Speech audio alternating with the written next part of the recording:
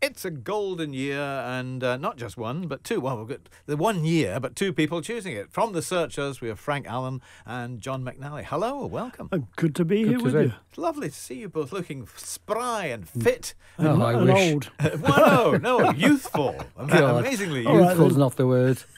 Well, look, the amazing thing is the band has been going for, is it 67 years? Is that right? Well, roughly, yes. Yeah. It feels like 100 years. From the time of the first inception of the name, that's from 57 when the name was adopted by the band because of the John Wayne film, That's where it came which was from. released in that year. And so it turned from a skiffle group called The Searchers into other little units, and then till the professional days in 63. Yeah. And John, you were there right at the very beginning. Yes, right from the beginning, yes, from the John Wayne days. And you had a band before that even, didn't you? Yes, we did. We had skiffle band, and we had a gang that used to stand on a street corner, and most of the lads had guitars, and we used to play all the skiffle under a overhanging shop doorway. And when it rained, we used to stand there and play guitar, singing Takes a Wooded Man and Freight Train, all that kind of rubbish. Okay. But they were quite good songs. Yeah, it was good. It was easy to play, and that's what we did. And then one of the lads who was conscripted in the army came out the army, and he'd had a skiffle group in the army. And he said, well, let's start a special group. And I said, what do you mean? So we'll do a proper group and play seriously. I said, okay then. And we became The Searchers. Yeah. And this was Liverpool, of course. Oh, that was Liverpool when it was thriving. Yeah. What was it, do you think? Was something in the air at the time? Oh, it must have been something in the air besides. I mean, because there were so many bands. I mean, unknown to us, there was loads of bands from all the regions in Liverpool. Yeah. I mean, like Jerry from the other side, south of Liverpool, the Beatles from the east side, and us from the north. All that was going on, but we didn't know. Amazing amount of talent. And Frank, you were from further south. Yes, I've always been from London, West London. I was born in Hayes. So my family are from Greenock in Scotland. Excellent. And I met The Searchers in Hamburg. People still consider me the new boy. I've only been with the band 60 years now.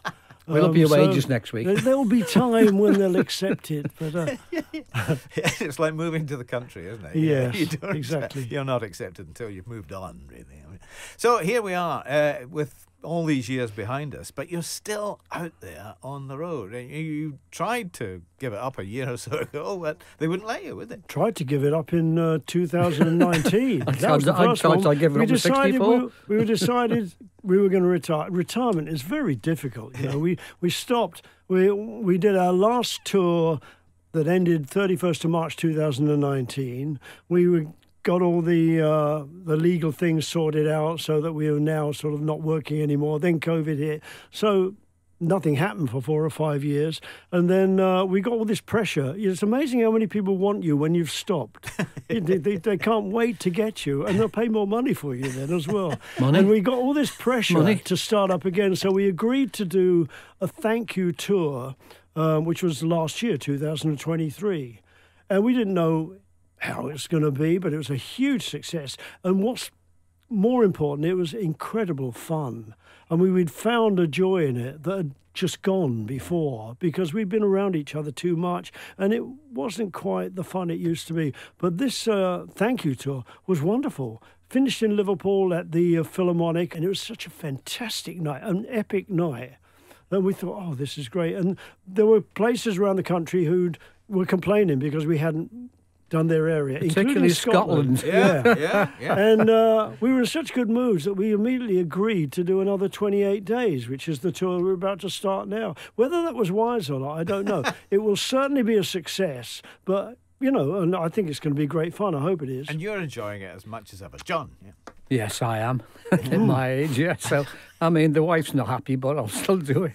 But John got through. I don't know how he got through the last tour, because before the tour started, he'd had a gardening accident and completely almost destroyed his right hand. Yeah. Which hadn't really healed up by the time we started the tour. Still bruised, look. Yeah. Doing his own gardening work. Can you imagine that? A rock and roll star doing his own gardening. It's like Spinal Tap, really. Yeah, exactly. Well, it's fresh air, isn't it? Get out in the fresh air. Yeah. But in fact, the whole tour did him a whole world of good, because there was a different person at the end of the tour to the one that started it. I was thinner. Yeah, well, it's therapy, isn't it? It was Doing this great, and we're performance. looking forward to this one so much. Now, tell me about the Searchers sound. What was it, John, that made the Searchers sound the way they did? Well, we don't really know, and we never thought about it. We never sort of digest it. We just thought each member played the way he wanted to play. It's just that one time we decided to use a 12-string guitar. Yeah. And it spiraled from there. Yes, yeah. So it's very simple, and you don't think about it. We just did it, as part of it. You're being you, aren't you? Yeah, being just being yourselves, what we are. And, and the top end of my guitar was quite prominent. And Tony Hatch liked the sound of it, and he Sweet Smith Sweet, you can hear right away. Yeah, and Tony produced your early Oh, records. Tony and Hatch, Pie oh records. yeah. He He produced all that stuff. Yeah. Basically, you copy songs, though, intending to more or less reproduce them, but because of who you are, and you're not the person who made the original, you come out with a different sound automatically. And great songs. I mean, fantastic. Excellent. The song's the most important thing. Yeah, we had lots to pick from the American market, all those Motown stuff and things like that. You used to nick them all Liverpool bands used to play Motown, and that's how it all come about. Yeah, your Jackie DeShannon songs. Things like that. Jackie DeShannon was great. Yeah, she was great. Yeah. Well, let's have a look at 1964, the year you've chosen, which was the big Mm-hmm. year for the Searchers. And John, the first song you've chosen is the Beatles, your Liverpool fraternity. Yeah, well, you can't leave the Beatles out, let's be honest. I mean, we worked with them so many times, and I thought, well, Our Day's Night is the prime song for me. Was there rivalry between the Liverpool bands at the time? None at all. There was regarding songs. If we'd done a song in the Beatles, where'd you get that song, Like some other guy. Where'd you get that one? Oh, Love Potion Number 9. Yeah. Where'd you get that one from? So it was swapping songs about. And basically, that's how all the bands in Liverpool played the bloody same songs. Except for the Beatles, who... The Beatles started writing, so that was a very important record for me, Our Day's Night. Frank, we've got Cliff Bennett and the Rebel Rousers. That's where you came from. Absolutely, yeah. I joined Cliff Bennett in 1961, about mid-1961. Turned professional with that band, because it's the only I was taken to see them in about 1959. It was the local West London band, and I loved them from the start. I started hanging about with them. I always wanted to be in that band, and in the end I pounded Cliff with arguments. In fact, they were going to do a show, a Saturday club, that's right, at the Playhouse Theatre in London. Brian Matthew, yeah. Yeah, Brian Matthew. And they didn't want me as a rhythm guitarist. I'd applied for the job and they weren't going to have one. And but they... I wonder why. Cliff rang me up and said, well, we've been booked to do Saturday club, but the guy who's left the band isn't there and we need 6 people. Do you want to come and help us out and pretend to be Brian for this show? So I said, all right. So between my house and the Playhouse, I bombarded with him with all the reasons why I got to be in the band. The rest of the band I went up with Cliff in his Sunbeam Rapier. The rest of the band went up in the minibus. And by the time we got there, I knew once I'd talked him into it, that was it. So I joined the band. Yeah, and best education of music that you could ever have with that band. They were brilliant. A great band and great songs. Cliff Bennett, great singer. Oh, great, absolutely. Oh, fantastic. It's just there's just an autobiography coming out about Cliff as well that I'm looking forward to reading. You've gone for the Animals this time in the House of the Rising Sun, John. A great Dylan song, fantastic song. And when I heard it, the intro alone grabbed me for a start. And Eric Burden's voice is powerful on that one. I thought it was very different and a very different arrangement than the Dylan song.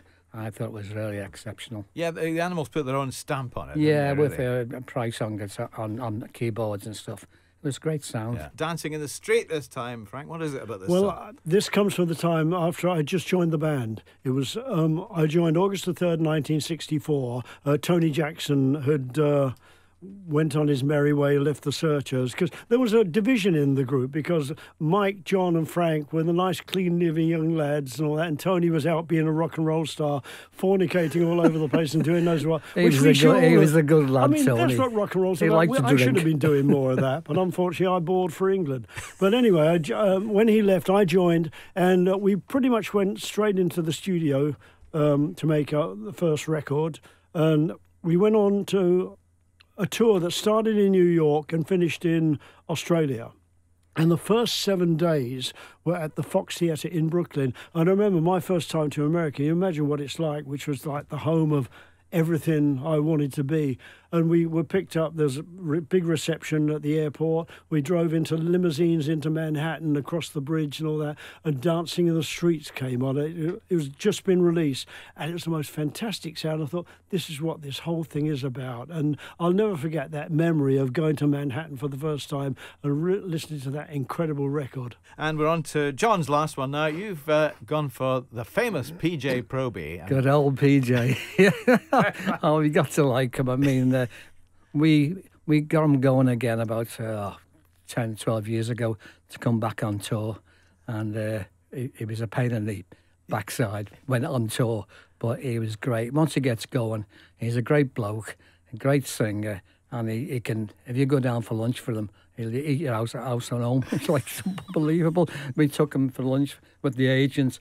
And the agent went, bloody hell, he can't half eat, can't he? He also said as we were leaving, it was at Joe Allen's we went to actually, and as we were leaving, he said the guy who was going to promote the tour with our other agent said, what have you got me into? but he's a character. He's what show business should be about. And the voice was fantastic. He says the wrong thing sometimes. We know that. Yeah. Well, he's his own worst enemy, but he's a gem. I love him. And this is such a good recording, this. Oh, really, I mean... the energy on this. Oh, yeah. And the solo is great as well.